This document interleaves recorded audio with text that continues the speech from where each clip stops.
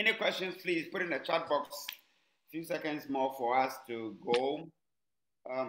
Doc, can you make some statement on ULCER? These days, everybody's labeling themselves as ULCER. What would you say about that? Briefly again for us.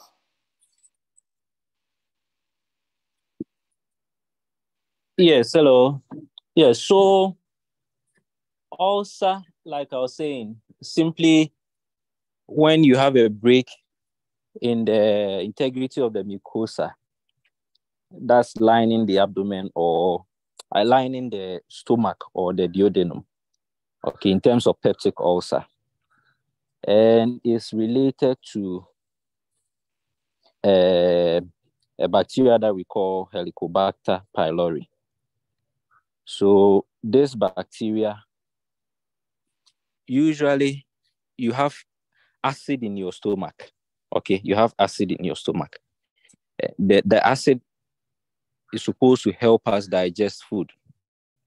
Okay, we know that acid is corrosive.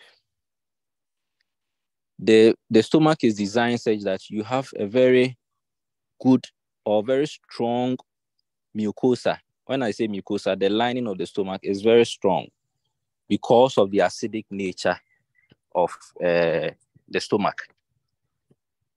Now, if by the activity of this bacteria, you have a break in the mucosa, then the pain that you experience because you have this acid being exposed to an area in your stomach that is not protected by the mucosa.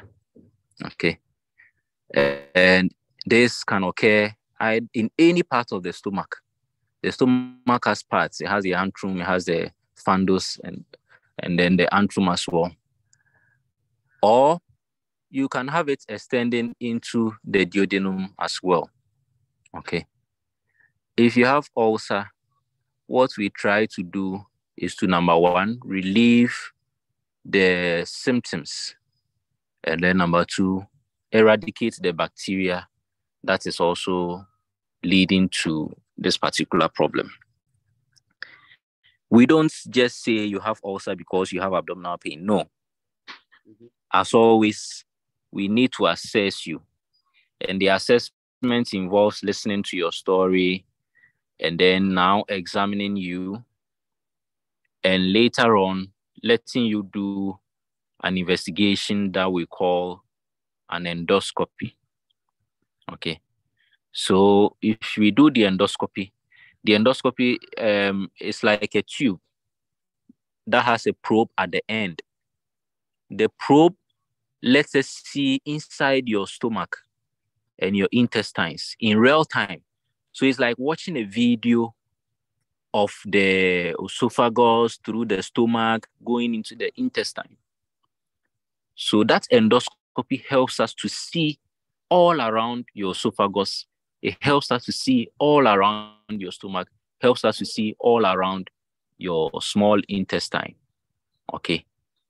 Now, I forgot to mention another risk factor for this peptic ulcer. Patients who abuse pain medications that we call NSAIDs. I mentioned the examples of the NSAIDs earlier on. Now, your stomach lining, there is a chemical in the body called prostaglandin. That prostaglandin is what helps you to maintain the inner lining of the stomach and then, the stomach. If you take in these pain medication, these NSAIDs, when they are not indicated, then what you are going to do is you are going to block the action of the prostaglandin.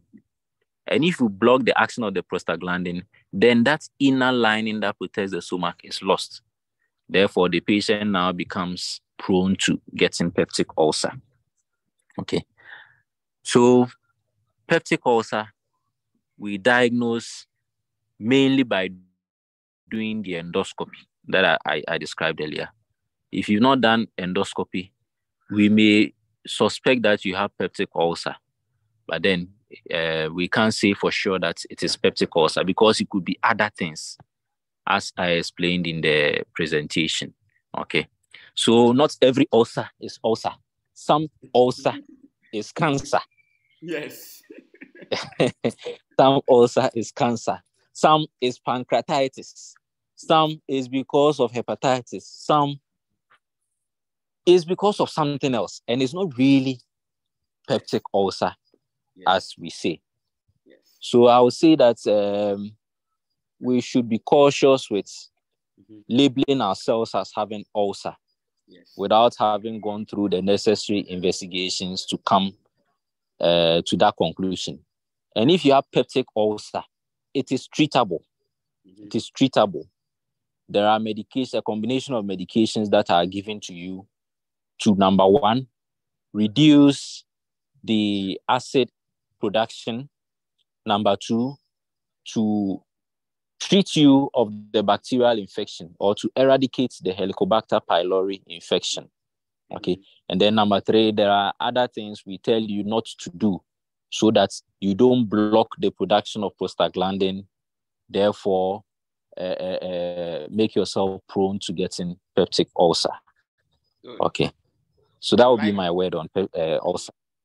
I like the deep explanation, the extensive explanation on ulcer. A lot of people are going to, now, just before we finish the ulcer issue, Doc, it's becoming fashionable these days for people to go and do H. pylori tests in a hospital. If it's positive, does it mean you have ulcer?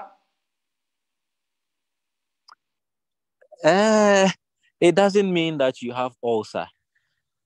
But if you have H. pylori infection, you are prone to getting ulcer. Like I say, ulcer is basically diagnosed on endoscopy. Yes. So without having done the endoscopy, it's very difficult for anybody to say for sure that you have ulcer.